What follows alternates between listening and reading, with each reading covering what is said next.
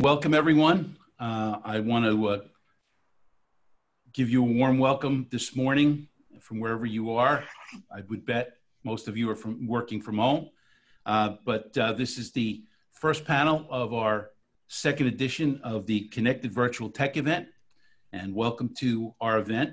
I want to thank everyone who worked so hard to put this event together, especially Aaron Friedman from my team, Peter, and a number of other people who have helped out. But without their hard work and long late night hours, we wouldn't be here. And so I also wanted to thank all of our sponsors who've made it possible for this event to be free to all of you, to learn, to network, and to communicate. Also, special thanks to our key sponsors, OnGo, the CBRS Alliance, who is our lead sponsor, Crown Castle, who is our registration sponsor, and Annixter, who's our pavilion sponsor. The sponsor of this panel today is JMA. And just a few reminders to please visit our exhibitors on the exhibit floor, including JMA, and the other terrific companies like CTS, Extenet, View, Geoverse, and many, many more that you will be able to see. Also, please take the opportunity to visit our chat rooms. You can get them through the booths or through the lounge area. There's also in the lobby area, is also a description of how to navigate the show itself. Without further ado, I'd like to introduce my esteemed panel today. With us, we have JP Flaherty from a lovely company called Tishman Speyer. Kent Tarek. Kent is an industry expert and has been with Brookfield for many years in the past. Eric Abbott, who is an adjunct professor at Northwestern. Chris Rising from Rising Realty, and Rahul Bami from View. And so without further ado, I want to jump in and talk with our panel today. We're going to start with JP. Good morning, JP. Thank you for being here. Talk us through what's going on from where you sit. Again, the panel's called View from the Top. I consider the folks on this panel to have that view and be looking down on I shouldn't say looking down, looking at what's going on in the commercial real estate space. Talk us through how are things going with the return to work? What are you seeing out there? And inform us, please. Sure. Excuse me. Sure. Well, I'll just spend a minute on return to work and then talk a little bit about more of the challenges we're seeing in the telecom and DAS and wireless space. But from a return to work perspective, all of our buildings are open across the United States and, well, almost every single one, and across the majority of our markets around the world. The reality is none of our buildings actually closed because one of the very interesting things we've found in the last 3 months is that the people who were going to work were actually not in our, per se, Tishman Speyer corporate office, but in our buildings. The actual essential workers were the IT workers. And what we saw was that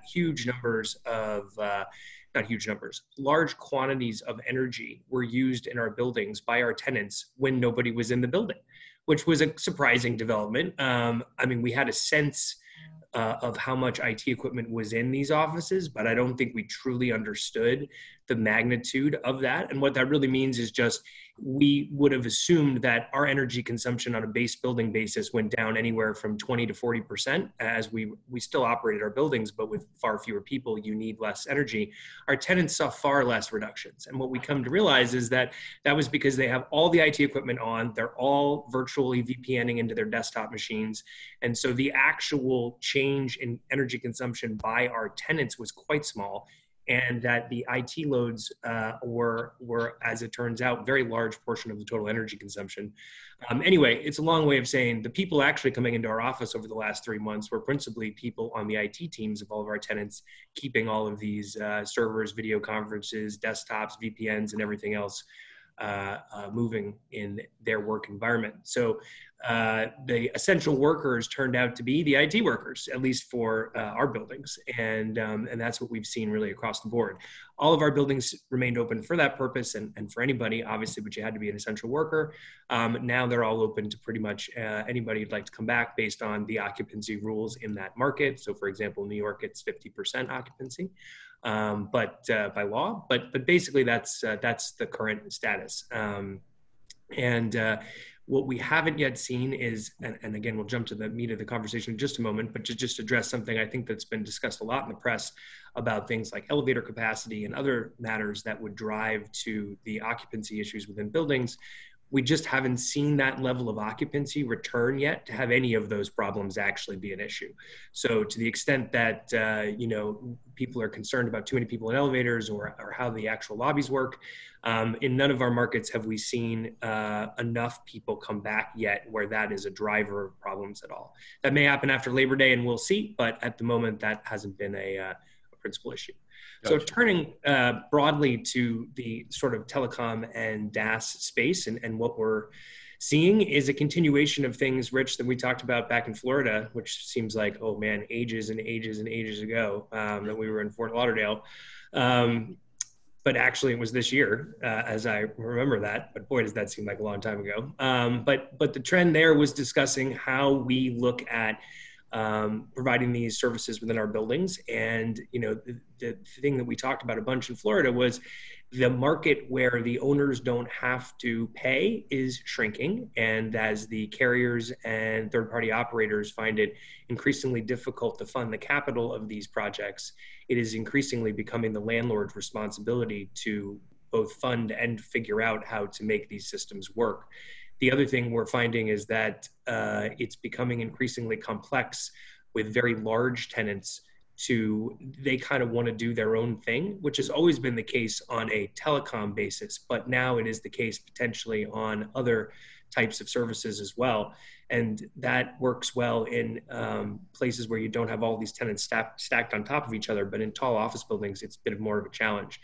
So in thinking how we can provide those services, and again, we're talking about here DAS related to the carriers, as well as potentially building-wide Wi-Fi and other telecom services.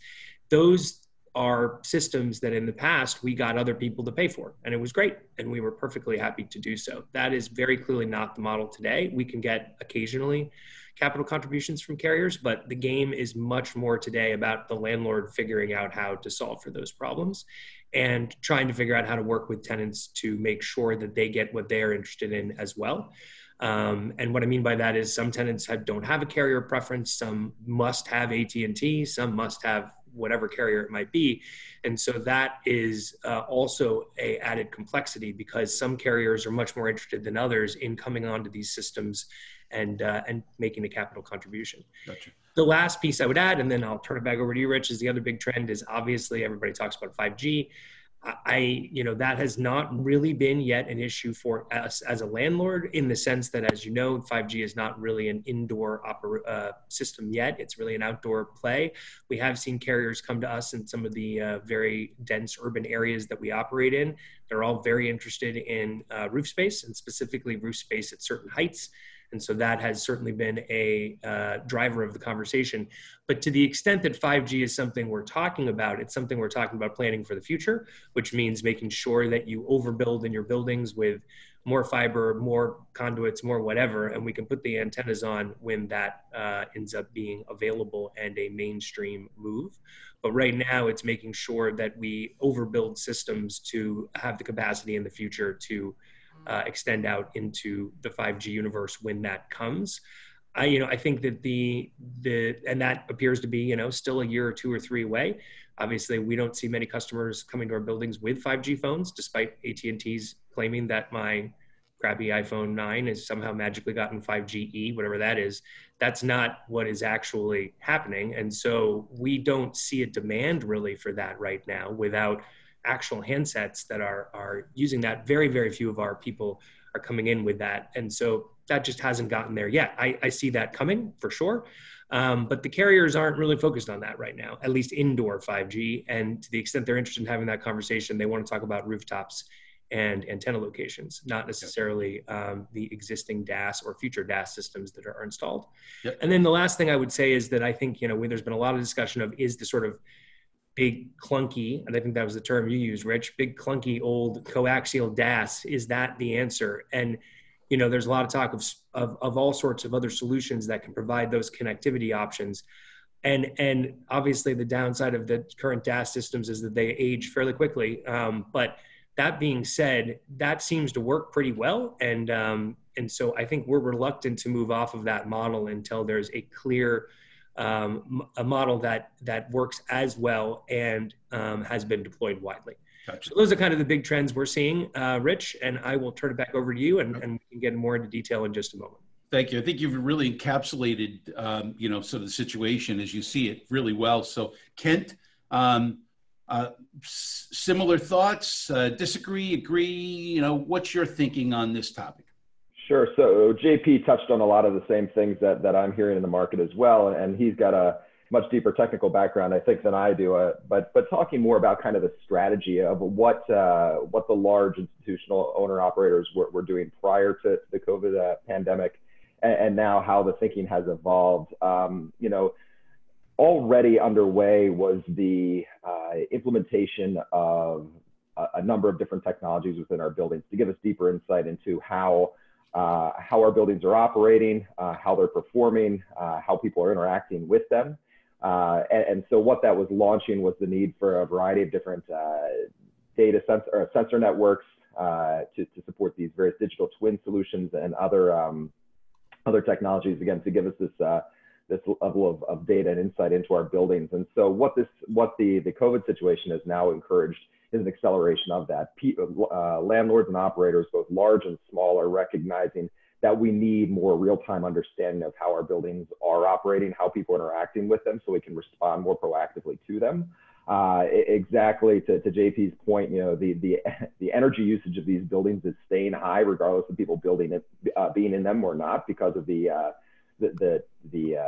energy needed by the IT systems that are embedded within them. So that's continued. But these are things that again, we need to have deeper understanding of in a situation like this. And so, again, both pre-COVID and now post-COVID, one of the recurring strategies that we've been exploring and keeping track of is the flexible office solution. Certainly tenants, both large and small, are looking to see how they can increase the flexibility of their workspace. And so now, as tenants become more apprehensive about signing long-term leases, not sure about what the timing is for the return to work, and exactly how people will work, whether it'll be back in the main office in CBD hubs, whether it'll be some combination of a hub and spoke where people are out in the suburbs, or also working from home, how those kind of tie together. And I think what this is gonna further encourage is for landlords to need to continue to expand upon their flexible office solutions, but beyond that, also providing increased services.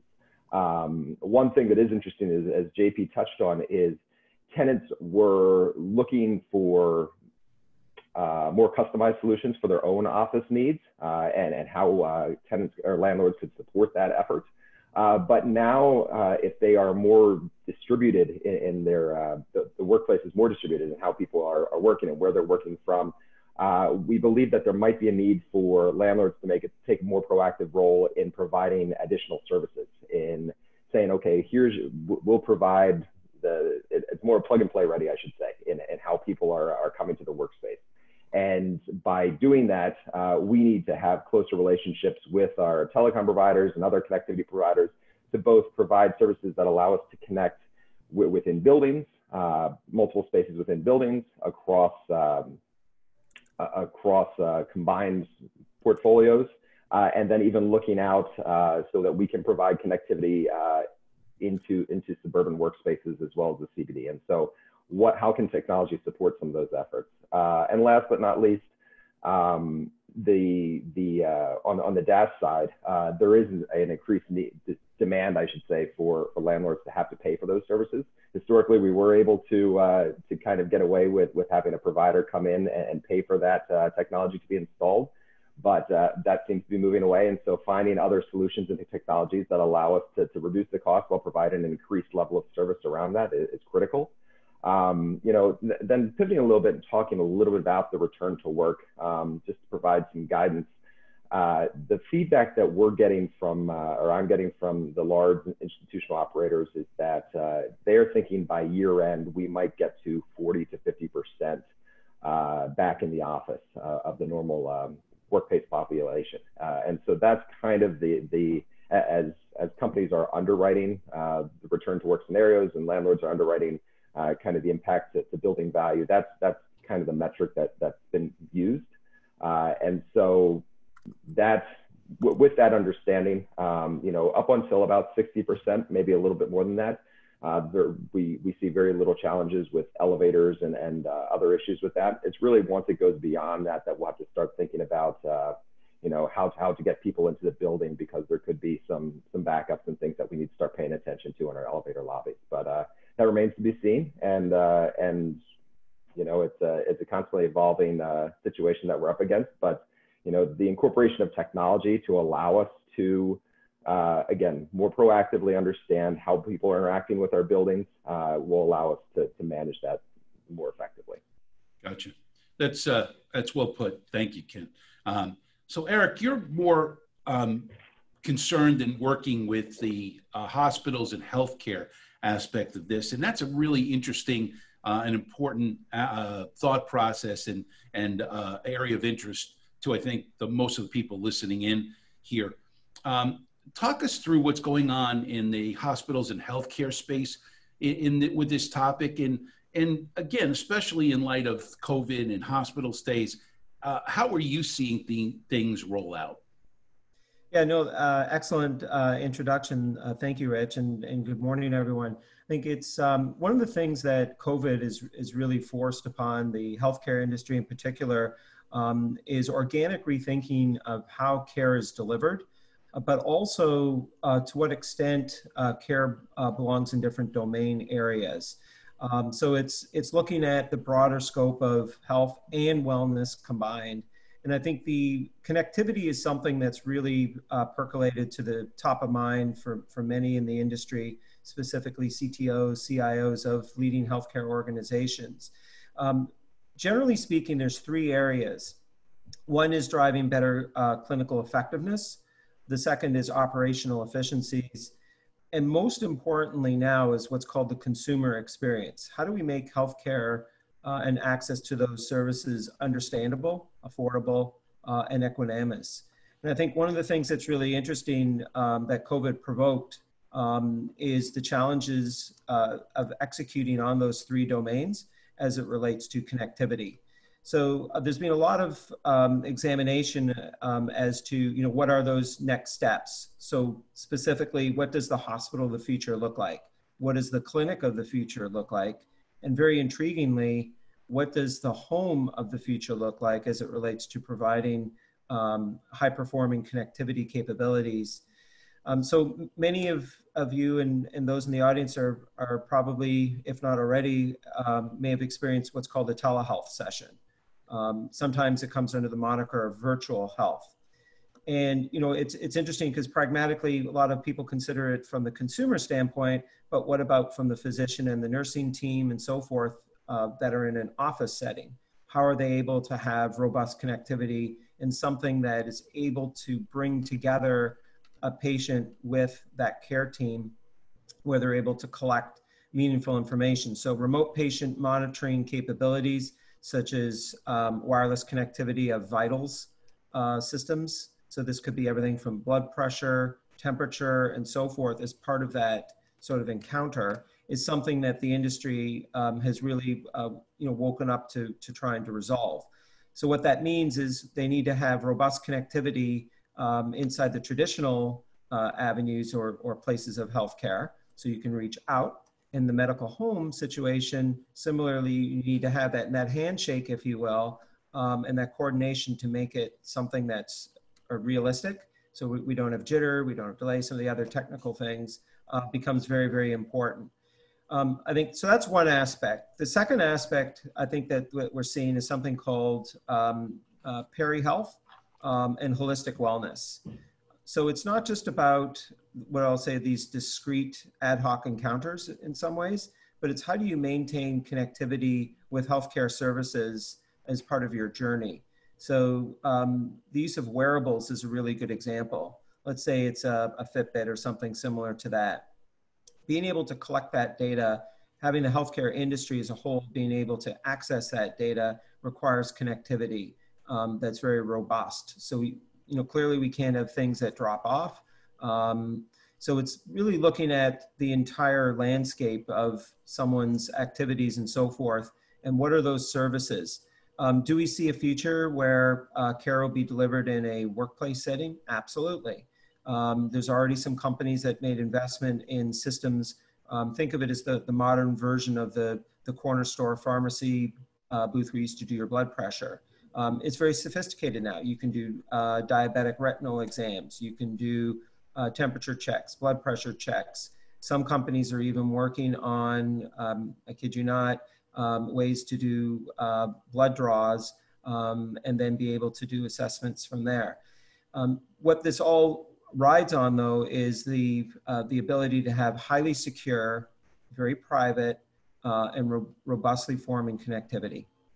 Without that, it's just not possible. Got it. So thanks, Eric. And I appreciate that very much, because I think a lot of people that are listening, look at the healthcare space as, a very different business than the commercial real estate space, but yet hospitals are just buildings after all.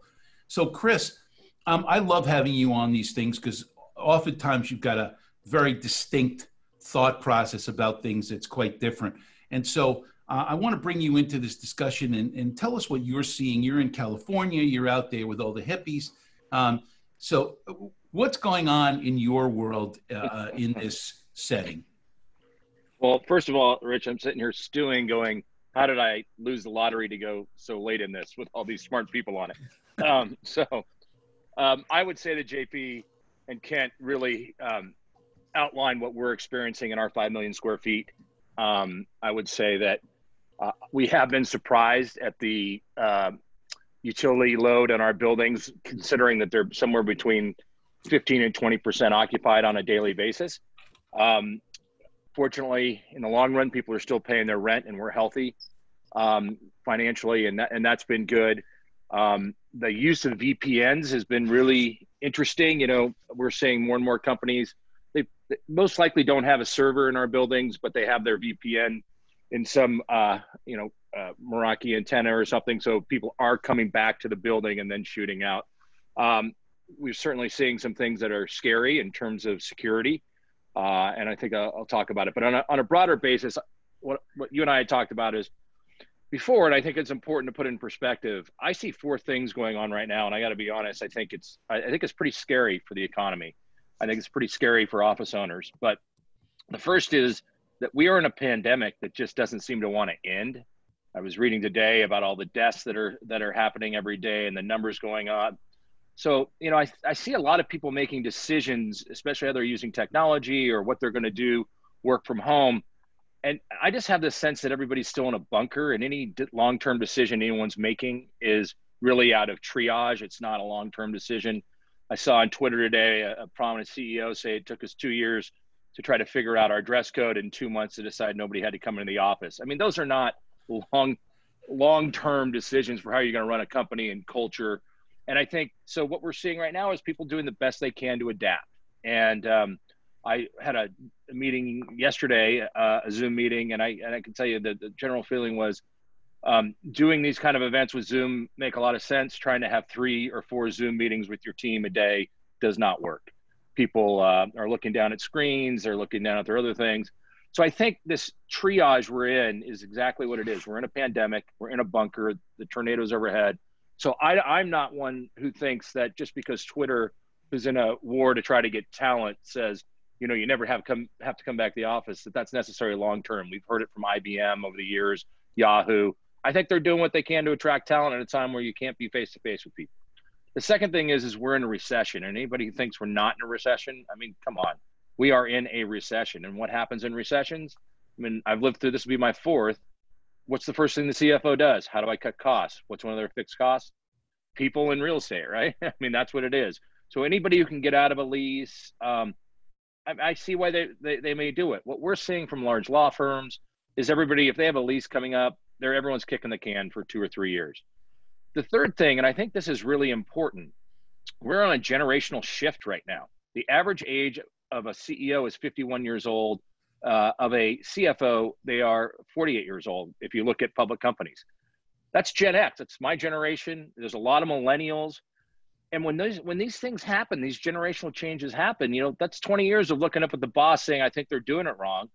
And this is also a generation, you know, as my father said to me, I think he thought I majored at Duke University in Nintendo, did my graduate work in PlayStation. So, you know, I grew up totally different than the baby boomer running a company. And so, you know, I love technology. I think there's a whole generation of new leaders who love technology. And I think the fourth thing that's going on is about 10 years ago, Mark Andreessen said, software is eating the world. It's eaten it. It's processed it. I mean, we are having big change because of technology. You put that all into this blender of a pandemic. I just think it's hard to point to long-term trends that are going to stick.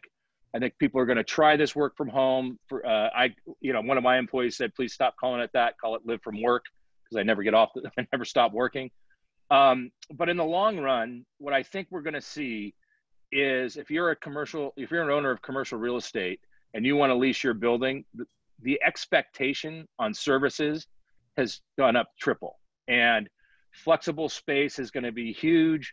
I think for years it was, did we have the right, you know, coffee shop? Did we have a gym? Do we have that? And I think more and more you're seeing the chief technology officers are going to be a part of this, saying, does your phone work in an elevator? That kind of matters to people now.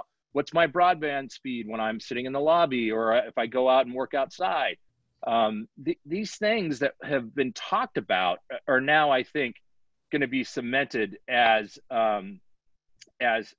part of a due diligence when a tenant goes to look at space. So I'm just as depressed as I like going to the office. I like being around people. I also have to say I like not having traffic, and I like if I can do 3 meetings from home and then get in at 10. So, you know, our company, and I'll end it here. We've made 3 big changes, or 3 big changes. Number one, we've gotten rid of business hours. Unless you're the property manager, you have to be there at 8:30. And none of our stuff has changed. I mean, we haven't closed any buildings. Our parking people limited, but they still show up. Our security, our janitorial, they're all there. But from a corporate standpoint, we're just saying, look, work it out with your supervisor. So that's a big change. Second thing is we've gotten rid of PTO. We just decided that we're going to hold people responsible. They want to take a month off, they can take a month off. You got to get your work done. And then the third thing is we've made a reinvestment in even more technology in terms of project management and some of the software we use. Like we're every software that had a higher up version that we said, well, maybe people aren't using. We've decided now to make the investment so that people truly can be working anywhere, but also be held accountable for their work anywhere. So those are big changes until people feel like they can go back to work. And I think, you know, what New York has gone through is an unbelievably sad experience. And I think that shapes, because that's where the money center is, a lot of when businesses are going to come back, whether the business is in San Francisco or in Austin. I think there's a lot of fear about liability as an employer, if I force my people back or not. And so, I mean, I think we're going to have a real tough year or two in the economy, and the people who are going to come out the other end are the ones who understand how to use technology and implement it in the projects they're in. So hopefully I didn't go too long. It's tough to keep up with this group. Gotcha. So I congratulate you. You're the first comment that we got on this. Somebody commented, a buddy of mine actually said, live from work. I love it. So you got, you're up one on the others, even though we have a great opportunity and a great team here. So, Rich, a chance to respond to Chris there? Sure. Yeah, I just want to get through Rahul. Yeah, very, very quickly. I think something Chris mentioned, I think, is really important. One of the bright spots is going to be hospital facility operations, where, to his point about technology, being able to bring inpatient telehealth to reduce PPE, the building automation capabilities is especially crucial. So being able to handle without having to touch different surfaces and so forth. Being able to have display technology that you can have a conversation with or have a huddle around including remote participants. All that's very important. And I think Rahul's technology actually is a huge opportunity potential in healthcare. So I just wanted to bring that forward.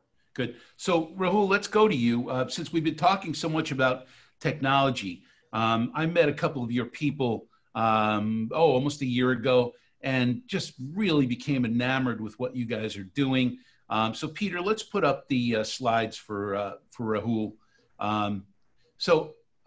Tell us about View, what you guys have done in terms of the technology space, because I think this is really life-changing for companies, for landlords. So Rahul, why don't you take it from here and talk about the technology piece?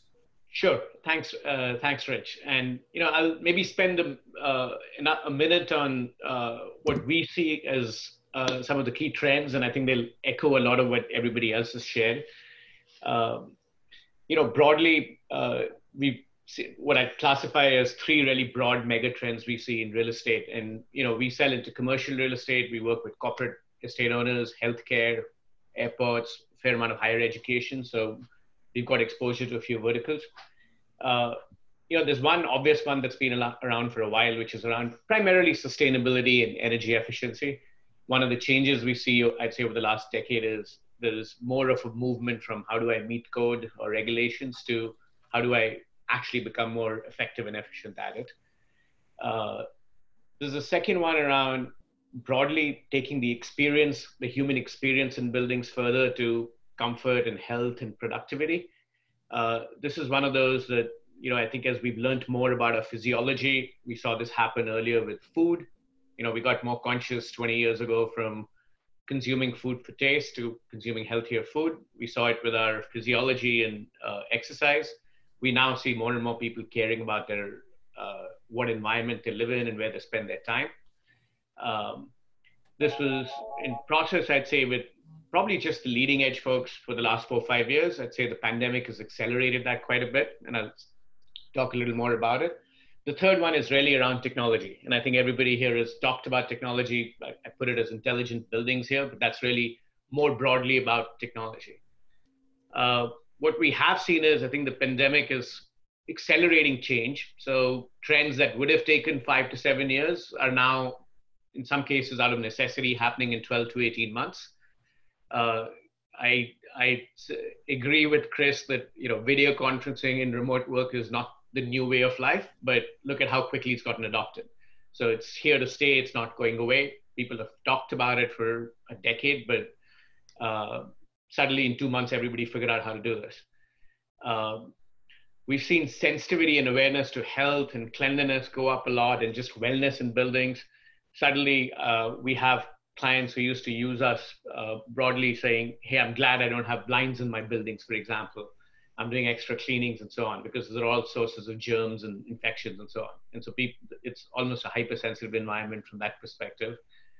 I've repeatedly heard that densification is over. That's been going, there's been a trend towards densifying environments for a decade or so. That is effectively, at least for now, over.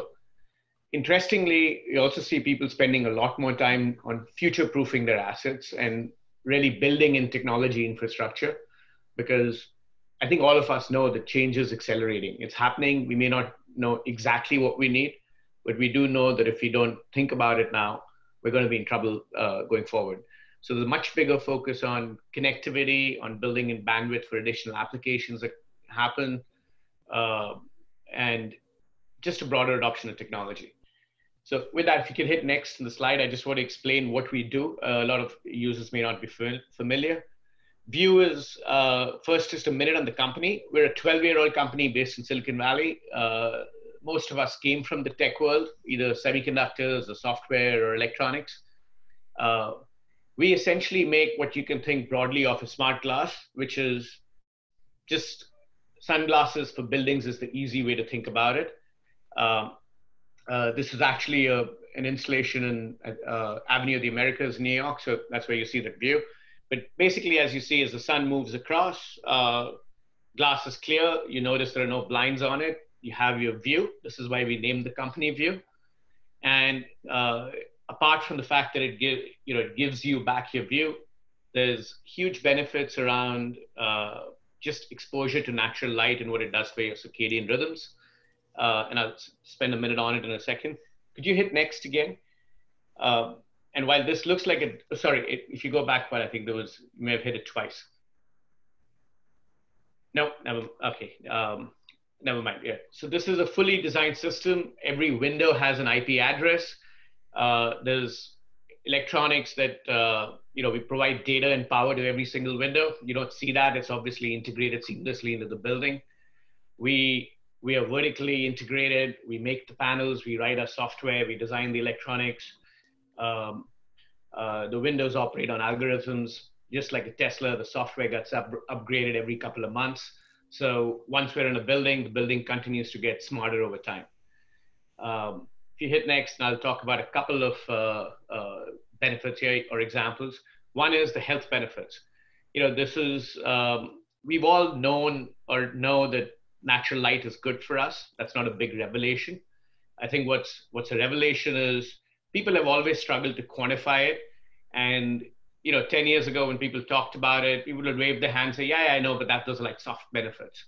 Now there's a lot of academic, independent, kind of robust research that has proven those benefits out. And you see some amazing results with people's eye strain and headaches going away or dropping by over 50%, drowsiness going away, people actually sleeping better as a result of that, cognitive function increasing.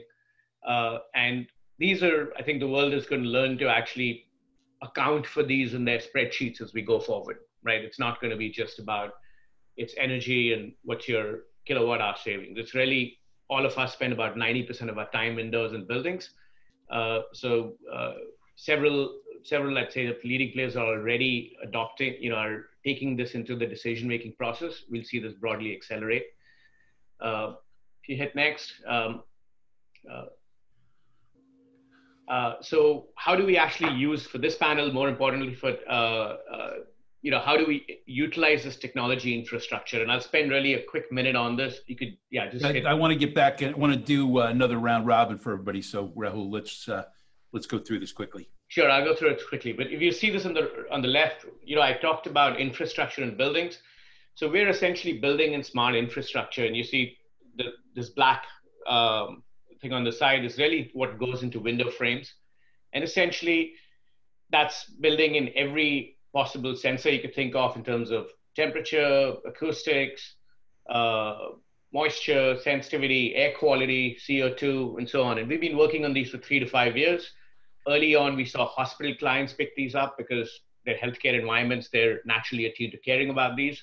Now we've really got these as applications in offices where that enables things like contactless check-ins, indoor wayfinding, distance monitoring, actually being able to detect, and this is another manifestation of technology being able to detect if you're sick, if your surfaces are clean. So several different potential applications. Rich, you can hit next again. We'll go through. Yeah. Yeah.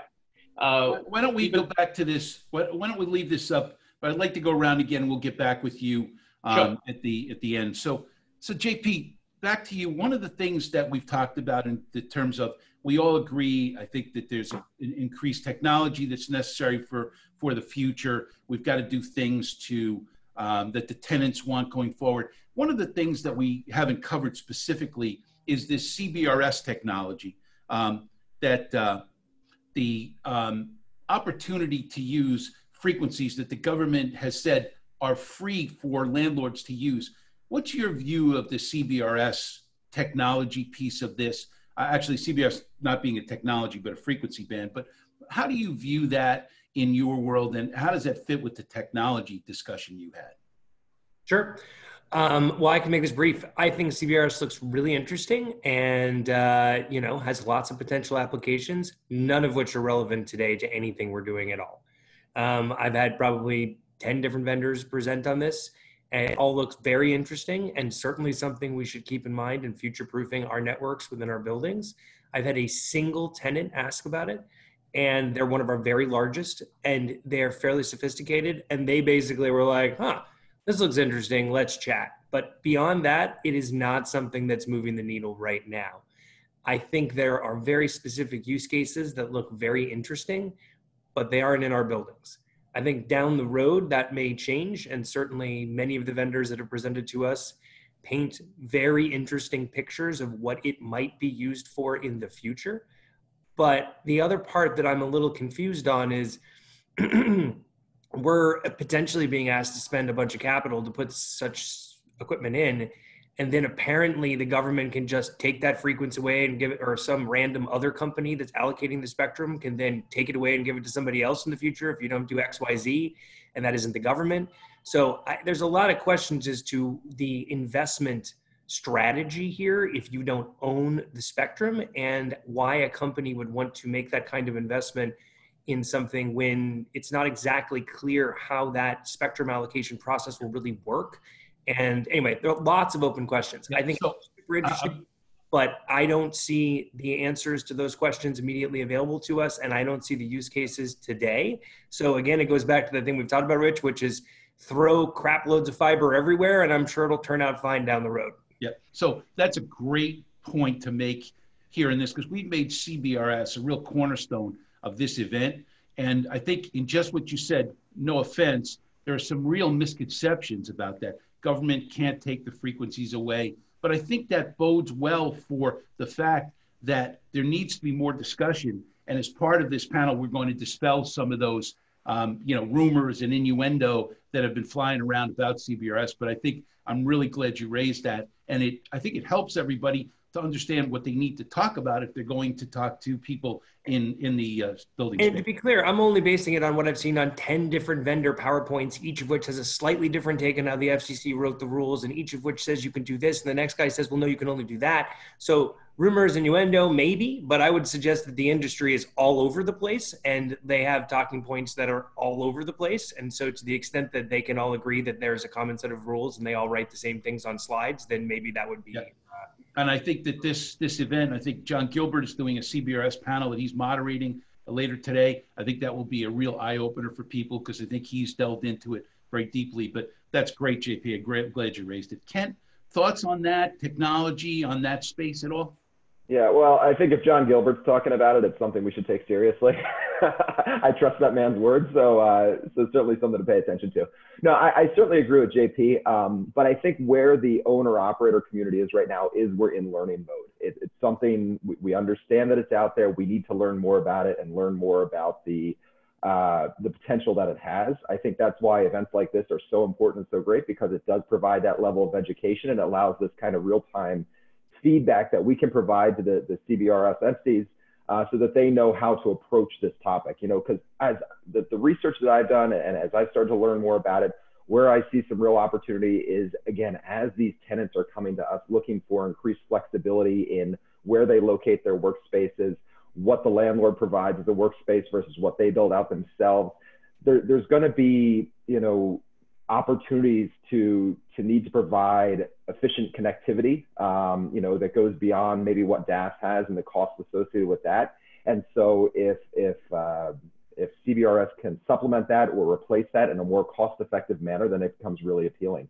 If we look at tenants that are looking to locate within multiple spaces within one complex without necessarily being stacked above or next to one another, how the connectivity can be facilitated across those office spaces, again, by CBRS, or, multiple buildings within a region or across the market. How can CBRS support those efforts as we go to this more distributed potential workplace environment? And so that's an opportunity I think that CBRS could really assist us landlords with, as well as the tenants that are looking to develop that structure.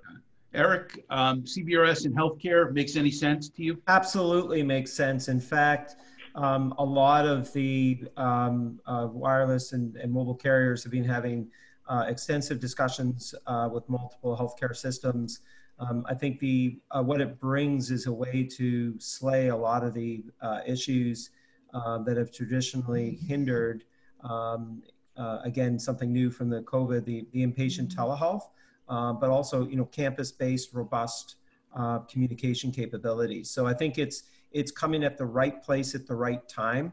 I think right now, and this panel's touched upon it, it's educating those investment leaders at healthcare systems, so CFOs, CIOs, and CTOs about the benefits that it brings, and dispelling, some of the concerns about it. I think one final comment is the the funding piece. Being able, the healthcare industry right now is really struggling with the cost of COVID.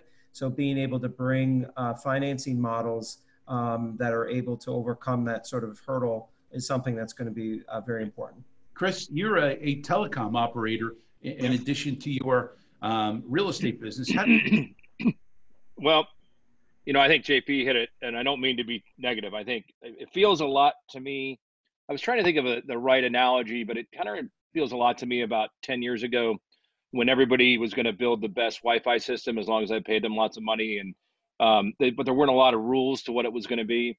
I think it's going to play a role in the future, but I get a little suspect when a friend from high school I haven't seen in 30 years is getting me through Facebook Messenger to tell me about this one shot to do CBRS and that he's the right person. He's got it just doesn't feel as professional as I think it will over the next couple of years. It certainly goes after some issues we have. And I think, if you look at 5G, if you look at some of the things coming, this is going to play a role in how you look at it. Yep. It just feels early to me. It feels like I'm not going to make an investment until I understand it better. So maybe by the end of the next couple of days, I'll understand it better. But it just feels a little snake oil to me right now. Yeah, we're gonna do our best to do that. And one of the things, we have a panel tomorrow on CBRS being the gateway to 5G. So someday when, as JP so eloquently put, when 5G does become something more important, one of the ways you'll be able to get that 5G is by using the CBRS frequencies. So that's kind of and I agree with all of you, but if there's anyone in the wireless business listening to us right now, this bodes well for educate. If you're going to go in and talk to a real estate leader, you need to go in tight and you need to educate them on what CBRS is all about. And so that really is great that it came up. And so Rahul, yeah, go ahead, Rich.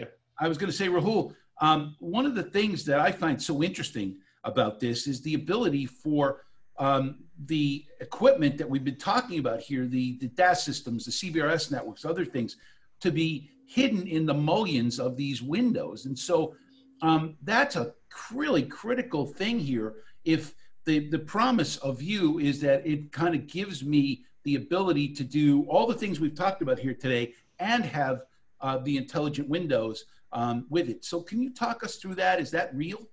Sure.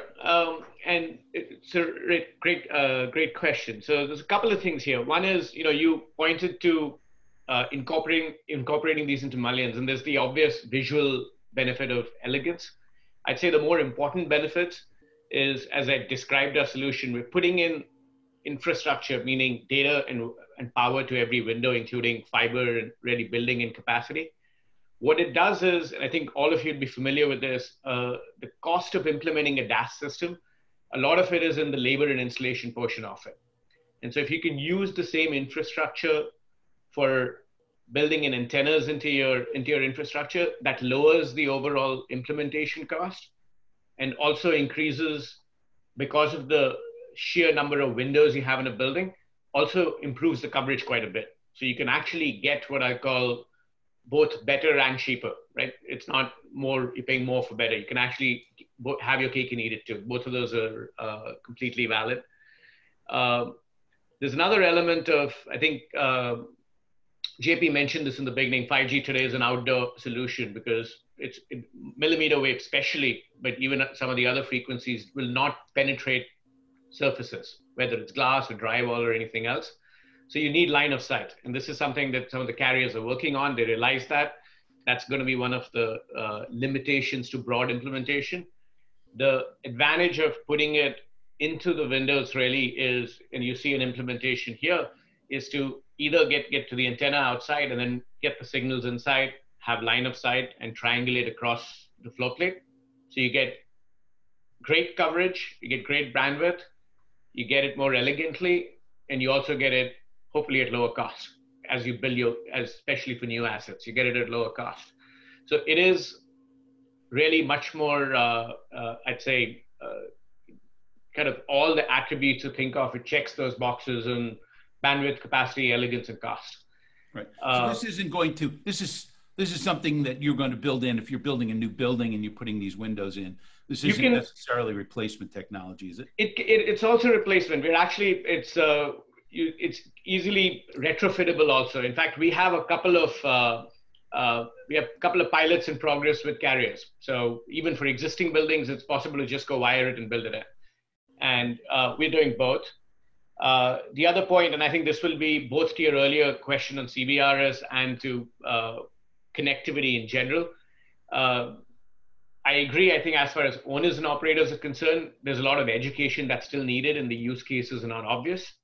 At the same time, there's quite a few of the larger kind of big tech, and I think you have one of them speaking at the conference later today or tomorrow, is there are use cases already that people are working on where either latency or security and privacy are critical.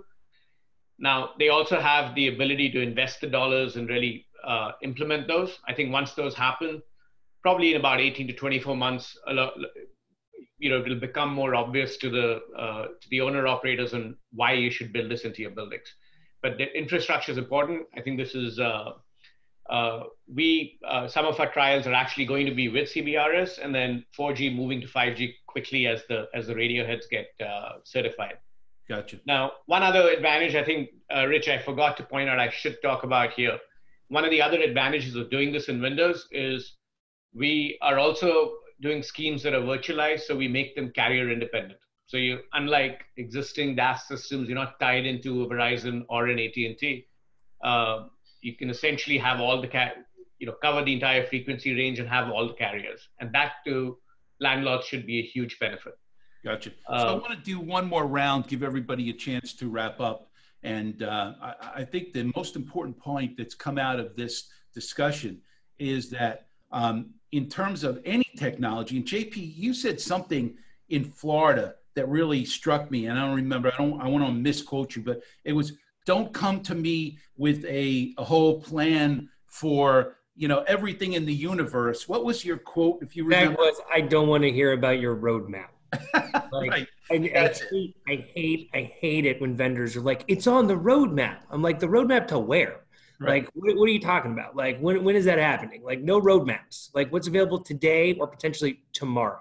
Right. Like, we're not investing. I mean, of course, we're investing in the future with a partner, but like, I would like to know what you have available today.